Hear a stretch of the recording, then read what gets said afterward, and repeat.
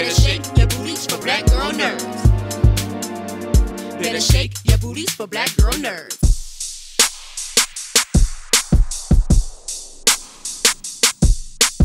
Kate, it is a pleasure for you. We get so excited when a new Marvel show comes out, and now Loki finally has his day. When you have a character like him who kind of plays in the gray, if he does something good, it's like, it was self-serving. If he does something bad, it's like, well, what did you expect? Are there additional layers of who he is that we can explore? Not exactly what they are, but does he have other layers beyond what we know Loki to be?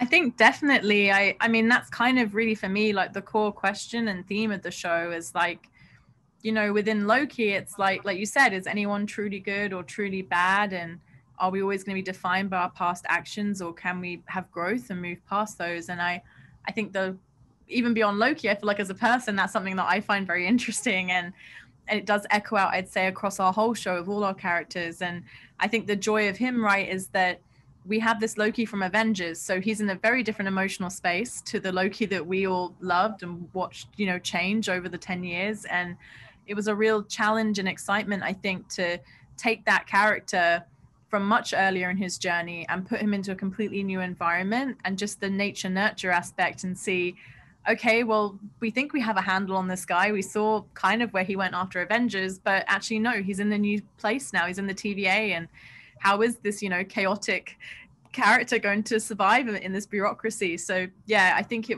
I definitely say that we're taking Loki to very new places.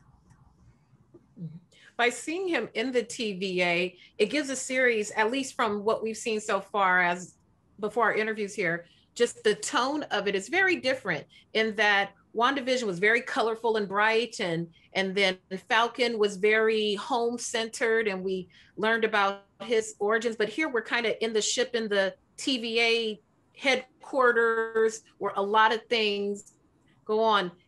Is that to say the tone of it will continue along that path, or are there splashes of colors that he can become involved with?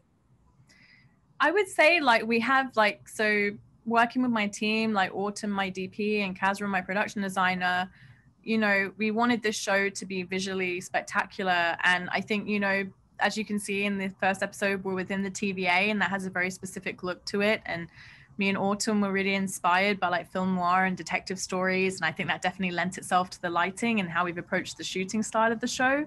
But I would say, like, yeah, I mean, people have seen in the trailers, there's definitely hints of places where he'll go, where there's going to be some definitely new looks and designs. And I think that was the really exciting thing for me, was that particularly within the TVA is like, it's this whole new corner of the MCU. And like the MCU's, you know, we've been to lots of far off places. So I really wanted to kind of give it its own style and, I guess, mood. So, you know, hopefully in the future, other shows or stories go there, you know, we'll be like, oh, it's the TVA. So yeah, so it was really exciting getting to set that up. Awesome. And lastly, as you wait for your show to debut, we've had the others. Do you watch the others with a discerning eye, like, okay, this is how this can feed into mine? Or do you watch it strictly as a fan, like, wow, that's really, really dope? How does your eye watch the other stuff? I think, honestly, like, I was watching them as a fan because I didn't know anything about the other shows. And for me, like, they were so different to our show. I just was excited to see, like, what they were doing, honestly, story-wise, and where they were taking those characters. Because, you know, Marvel are very secretive, even when you work for Marvel. So it's like, I obviously know what's going on with our story, but I didn't know what the plans were within, you know, those two shows. So no, I just watched them with happiness and excitement for where they took the characters. And yeah, and I look forward to watching more. So, it's awesome. It's awesome and epic. Thank you so much for your time, Kate. This is a cool show, and I'm anxious to see where it goes. Thank you. Oh, cheers. Thank you. Cheers. Thank you. Michael, you look like somebody I went to high school with. A whole nother side note. Wow. Well, I think you look very familiar. I thank you for your time today. Another fantastic series and an opportunities for us to get to know Loki a little more. We've seen him kind of play in the gray over the years, where if he does something good, it's like, he's self-serving. If he does something bad, it's, what do you expect? Are there other layers to the onion to Loki, to who he is, that we can sort of unpack over the course of these episodes? I hope so. I hope so. That was our goal, was to find that. You know, there has been 10 years of movies featuring this character, and I think that it was our charge to figure out, okay, what's new story left to be told with Loki, and I think part of how you accomplish that is you force him to look inward, is you make Loki, now that he's center stage, ask himself, well, why is that why people react when I do something good, or that's why people react that way when I do something bad. That's what great TV is to me, is kind of holding up a mirror to your characters and making them self-assess. And so that's what we were excited about with this. Is it a tricky journey when you have a character who is that way to build them out and take them on a new course? How does it challenge you as a writer in particular to build out such a distinct character like this? Yeah, totally. You have to become a student of everything that's come before with that character, and probably in the broader MCU as well.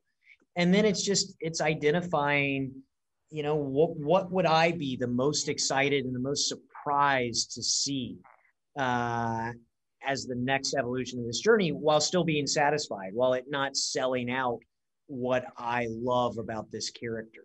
And so that's, you know, you're putting yourself in the shoes of the audience to some extent. At the same time, you're trusting your own instincts as a creator, and you pick a direction. You trust your other writers and your producers, and you run with it. Mm-hmm. In the little bit we've been lucky enough to see, it has a very different tone than the other series, in that a jokester is kind of thrust into a very serious situation.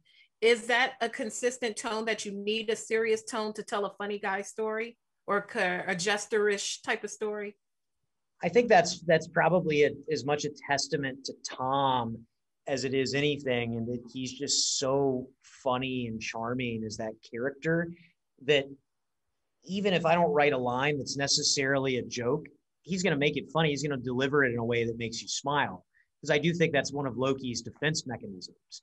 In the absence of magic powers at the TVA, he's going to deflect with humor and sarcasm and wit.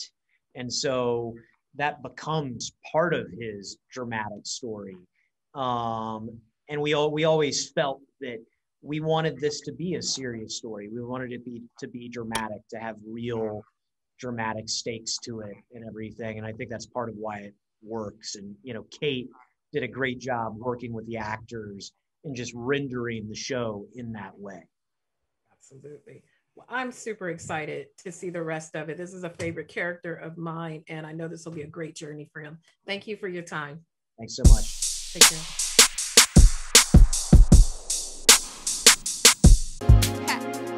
Better shake your booties for black girl nerves.